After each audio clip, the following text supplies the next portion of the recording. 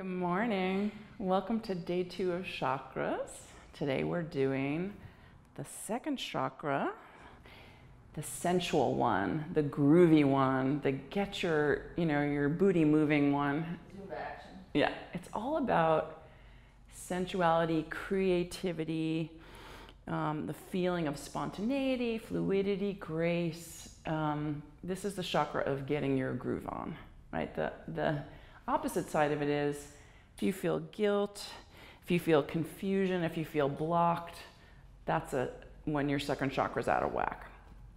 The color of this chakra is yellow. It resides in halfway between your pubic bone and your navel, deep in your body. It's generally your pelvis and inner thighs. The physical organs that are associated with it are reproduction and elimination. So, when you have belly cramps during your period, that's your second chakra getting some exercise. By the way, chakras are energy centers. They're in the energetic body, but they're also in the physical body. They tend to be nerve plexuses. What the ancient yogis identified as these things actually do correlate to something that a Western MD would be like, oh yeah, there's a nerve plexus there. So they innervate all the organs of that area of the body. The sound is Lam. And Jackie and I are going to try to chant in a way that doesn't wake the dead. So we'll take a few breaths, and then we're going to chant the sound of Lam 3 times, the same way we would chant Om. So take a breath in. While you're doing this, try to move the vibration a little bit lower in your belly. See if you can move it down towards your second chakra while you're here. Take a breath in and out. As the diaphragm moves down on the inhale, you can feel the second chakra moving. And exhale. One more. Inhale. Exhale. Hands come to heart center. Inhale. Long.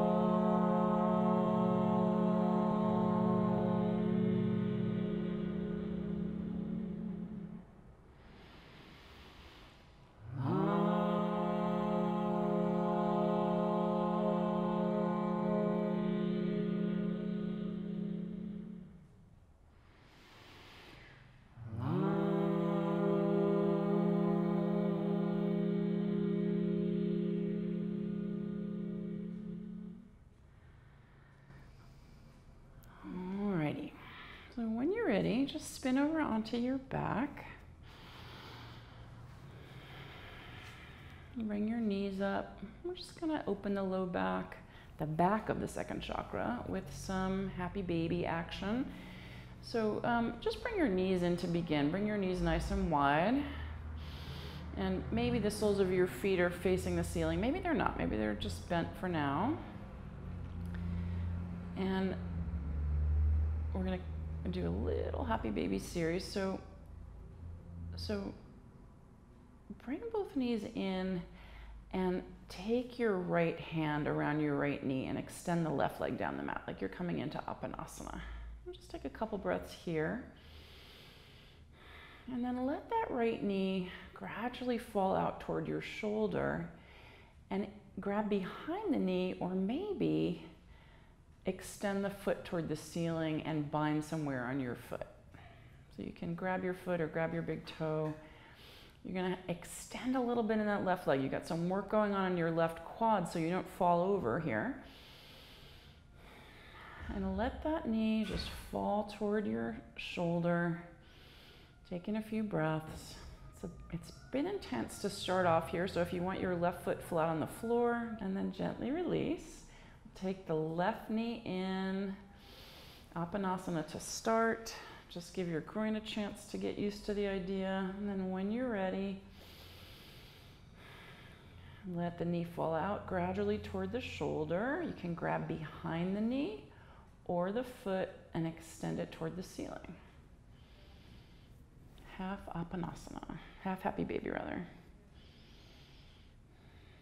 Yeah, if you want to take a little rock side to side, releasing a little bit in your right quads and falling a little to the left and then rolling back, that might feel nice. Couple of breaths. Strengthen the right leg, and then gently bring the right leg up and take your full happy baby here. Feeling the back of your pelvis rooting into the floor. So we approach the chakras from both the front and the back. The back tends to be the will and the strength associated with this part of us. You know, how much will do you have to create? And the front of it tends to be the emotions associated with it. How do you feel about that power in your body to create or be spontaneous or dance or make love or whatever it is? And then gently releasing. And flipping yourself over. You can take a couple rock and rolls forward and back if you want, coming into tabletop. Setting your knees under your hips and your palms under your shoulders. And we're gonna start to take some pelvic tilts here. So just drop your tailbone down and then tilt it up, keeping the rest of your spine as still as you can. We're gonna keep the spine still and just move the pelvis. So tilting it up and then tilting it down. And then we'll add the lumbar spine. So keep your rib cage still and take your cat and cows from the bottom of your rib cage down. So the lumbar spine is the part of your spine that's associated with the second chakra, right? It has more mobility typically than the rest of the spine, right? The element here is water, so it flows around. And then you can add the thoracic spine, add the rib cage to your cat and cows. Breathing as you like. We tend to exhale on the cat and inhale on the cow, but if you want to mix that up, mix it up. And then you can add the head, the cervical spine if you like. And just noticing as you roll this wave through your spine where the mobility is. Right? Where does it feel like you could use a little more articulation? Where does it feel like it flows like water?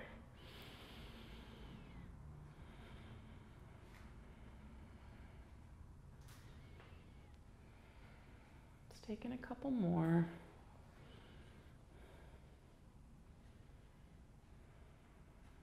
And then when you're ready, come on back to neutral in your spine. Curl your toes under and press back to downward facing. So having spent all that time yesterday on your root chakra, maybe just connect there and then trace the connection of that rootedness in your perineum into that fluid center in your low belly. Maybe bend one knee and then the other. Wag your butt. This is the chakra of wagging your butt around. It's the twerking chakra. That's in all the sacred texts. It's very Sanskrit.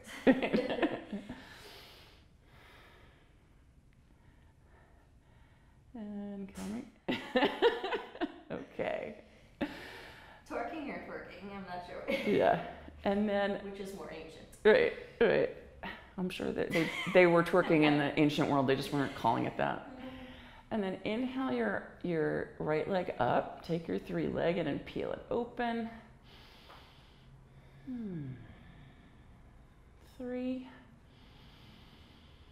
Your variations. 2. And on an exhale, sweep the foot forward to a low lunge.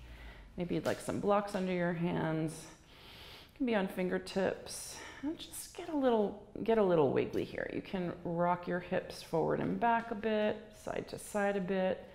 Make this fluid. Like take up space in it. Try all the little different wiggles and variations.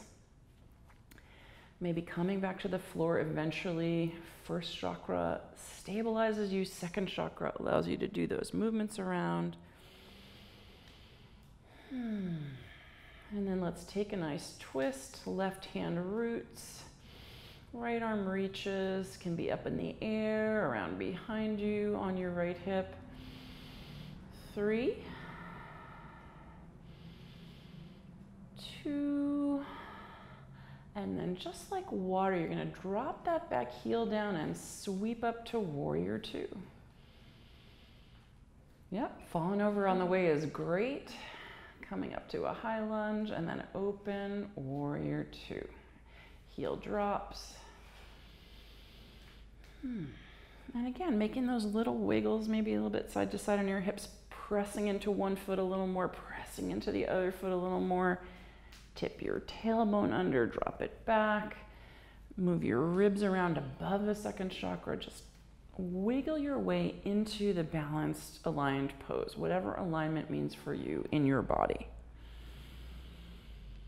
Let's take 4 breaths here, pressing your feet away, feeling the shine in that spot, feeling maybe you're pulling your belly in. You have 360 degrees of transverse abdominis all the way around yourself. Can feel that coming in towards center, burning, shining a little bit, being strong. And then on your next inhale, let's reverse this. Arm reaches up and back to any degree. Beautiful bind here. And Jackie, my body would never in a million years make that, so do your thing. Maybe there's a strap. 3. My legs are burning. I don't know about my second chakra. And then from here, we're going to come into humble warrior. So turn your torso toward the front leg. And maybe your hands are going to come down on either side of the front foot, or you're going to sweep them up behind you for a bind. I need to reposition that left foot a little wider on your mat. So feel that mobility in your lumbar spine here. We worked it in cat and cow. You can wiggle your tailbone side to side here too. Point it in one direction, point it in the other. Curl it under, press it up. You have fluidity and mobility there. You have spontaneity and grace. You move from that second chakra power low in your torso. Couple more breaths. And then when you're ready, let's just step the left foot forward to a forward fold and hang here for a couple of breaths. Shake out your head. And then when you're ready, step your right foot back to your low lunge. So blocks if you want them, getting your wiggles on. So fluidity, spontaneity is not limited to that part of your body, right? It might live for you in your shimmy, right? And the way you tilt your head and the way you move your hands. But you can also think of that second chakra as a place where it lives. Moving into your twist when you're ready, you can drop the back knee. Right? Be creative, be spontaneous, be fluid. The left knee can come out to a lizard variation. Feeling the rootedness, the press down into the floor, supporting whatever twist and opening is happening in your upper body. 3,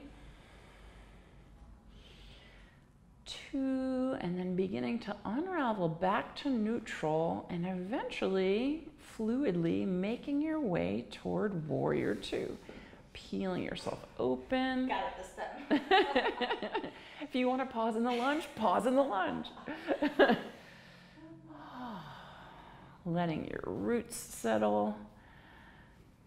Feeling the opening across the front of your pelvis here.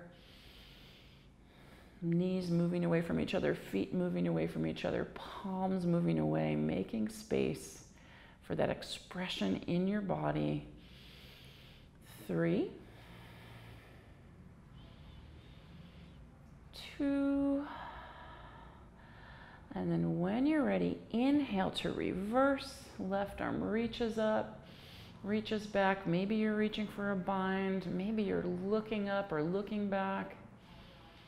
And feeling the connection between your rootedness and this expression of grace and fluidity. Those two things help each other. They're deeply connected, all residing in your pelvis. 3, 87, 86. She doesn't want to leave yet. We're staying. And then when you're ready, taking your time, coming to your humble. Hands can come down, repositioning the feet to a little bit wider on the mat, side to side. Maybe a little shorter front to back. Wiggling, wiggling. Exploring that range of motion within your hips. Alignment, I'm coming to believe more and more, is an internal thing. You know, we're taught so much to line up bones or body parts or angles of things that we can see from the outside, and I want to just throw that in the bin now. Find your internal alignment. What's working for you? Maybe challenge yourself to have a bigger range there, but it's how does it feel?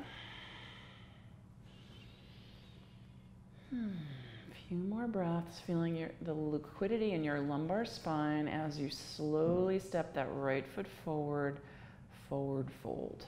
Keep saying a few more breaths and then making the transition anyway. You guys do your own thing. I'm just here to suggest. So wiggle here. So actually, let's do this. Let's make a circle with your hips around your feet. So like a circle of weight moving in space around the perimeter of your feet. The way your weight is landing, the way it's connecting feet to hips. Feels so good in one direction, take it in the other direction. Back of your neck is long, your head is so freaking heavy. Tractioning your whole spine. And then when you're ready, coming back to center. Couple more breaths here.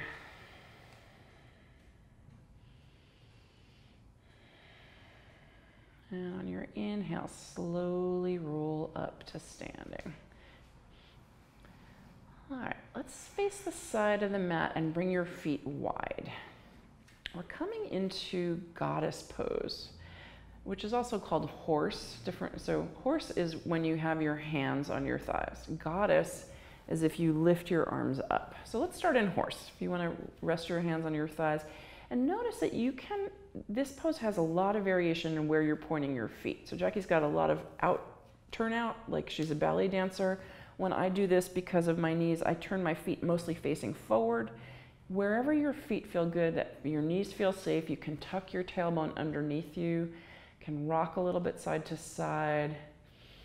So feel your abductors, your inner thighs are part of that second chakra. They're strengthening as they push your knees out. Then if you want to lift your heart up a little more, hands at prayer palms, or maybe lifting your arms up into the full goddess expression. I sometimes do a Prometheus visualization here. You got the whole world in your hands, the goddess that holds up the world, or maybe just your own creativity. 5, 4, 3, as deep or as shallow into this bend of your knees as you like. 2, and then let's come up to standing. Point your toes forward. Maybe take a little tiny back bend here. Heart lifts, gaze lifts, and exhale to your prasarita. Nice, easy forward fold.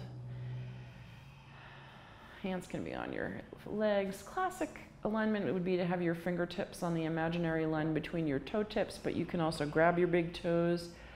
If it's better to have your hands out forward and take like a wide-legged downward dog variation, I've been loving that too.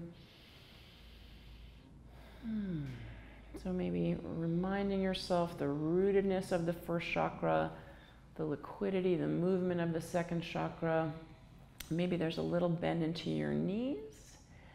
And we can bring this into a skandasana, which is bending into one knee all the way to one side, and then all the way to the other side. So you can do this with your head way down toward the floor, or you can come a little more upright, like Jackie's doing here with her head lifting a little bit. This could be just a tiny little bend in each knee, right? My knees are not too happy about these deep flexes, so when I do this, it looks very different.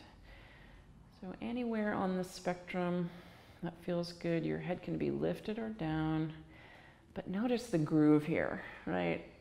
Grooving one side to the other in your pelvis.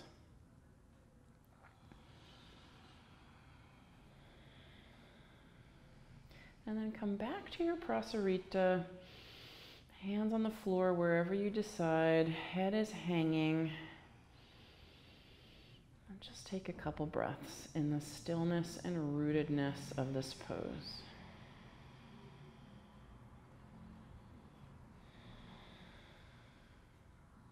Alrighty. And then slowly come on up to standing. You can walk your feet a little closer together to heel your feet underneath you a bit more as you come up all the way to standing. Set up next for frog pose. So blocks, bolsters, whatever you need. You might want to roll the edges of your mat up to, if you're on a hard floor, maybe you're on a carpet and that takes all the pressure out. You're going to come into a very wide-legged kneeling position. And whatever props you want underneath you, Jackie's got a block ready to take the weight of her pelvis. A bolster underneath there might be nice. Make sure that your shins are 90 degrees to your thighs and your feet are 90 degrees to your shins, right? You want it to be as squared off as you can. And as you come down into the pose, get your elbows on the floor.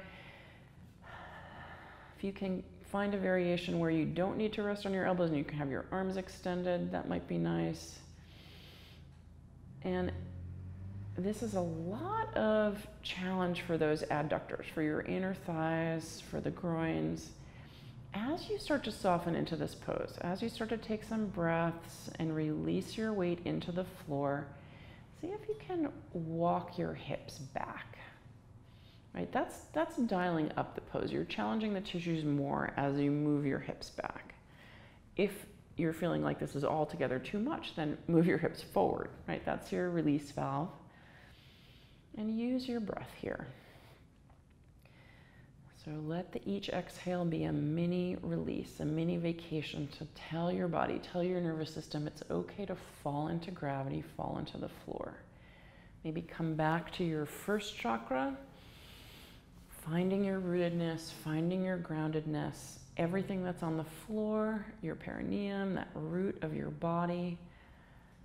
There's a lot of stability, a lot of security, and that allows this release, this liquidity, this fluidity in the second chakra. So maybe visualizing red and then yellow. Feel your capacities for stability and grace, for rooting and spontaneity. Sometimes just putting a spotlight on them is enough. Maybe the most important thing in this chakra work is understanding that whatever feels stuck in our bodies, we can move it, right? Something feels energetically stuck, you feel emotionally stuck. Keep it moving.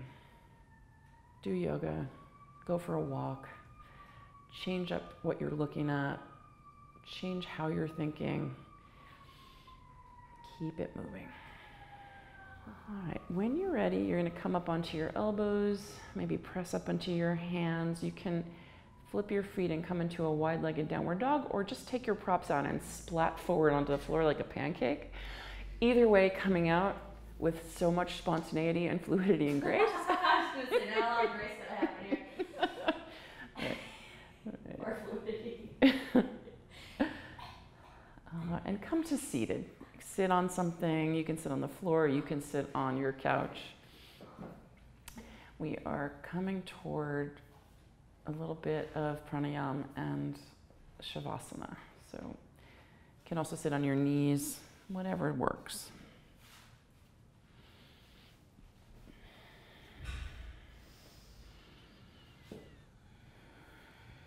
So Lam, once again, is the sound of the second chakra. If you want to hear that in your head, visualize yellow. Just start to bring some complete breathing, abdominal thoracic breathing. You're soft in your belly. You feel your belly and your lungs, hands wherever you're comfortable. And just visualize the red root center in your first chakra, your foundation, your groundedness, and stacked on top of that and stemming from it and giving back to it is that yellow center of your second chakra, the sacral chakra, your joy, your freedom of movement, your improvisation, your dancing down the street energy.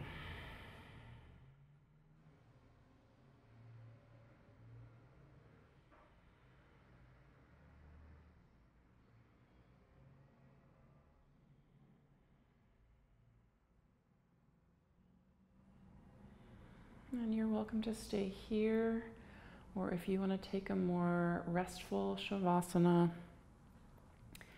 going to come to the floor and take a Supta Baddha Konasana variation. You can be flat on the floor, or if you have blocks or a bolster, we're recommending a supported fish variation with a block underneath your shoulder blades and maybe one under your head as well.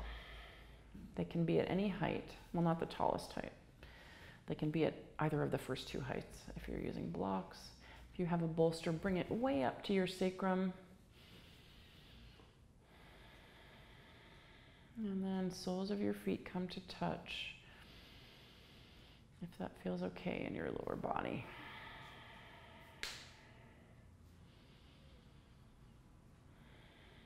And letting your weight settle into the floor, arms where they want to be, taking up space.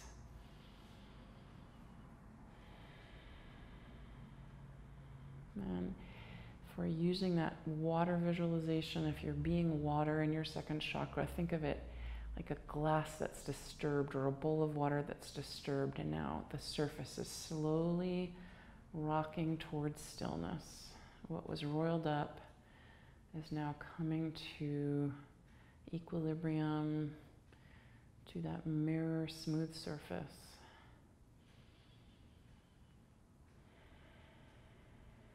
With so much balance and so much ease.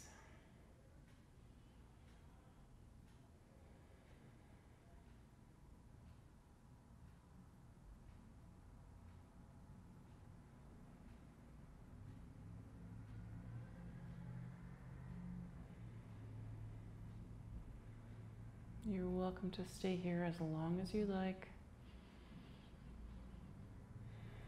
or when you're ready, maybe rolling over to one side, feet come flat, to make your way towards seated.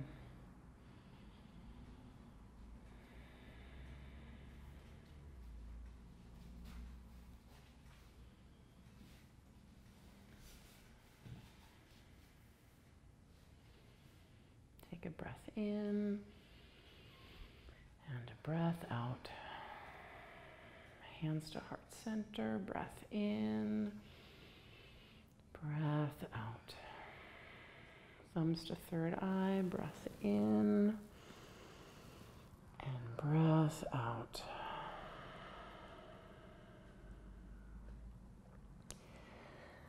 Thank you so much for joining us today for our second chakra practice, and we'll see you tomorrow for number 3. Have a great day.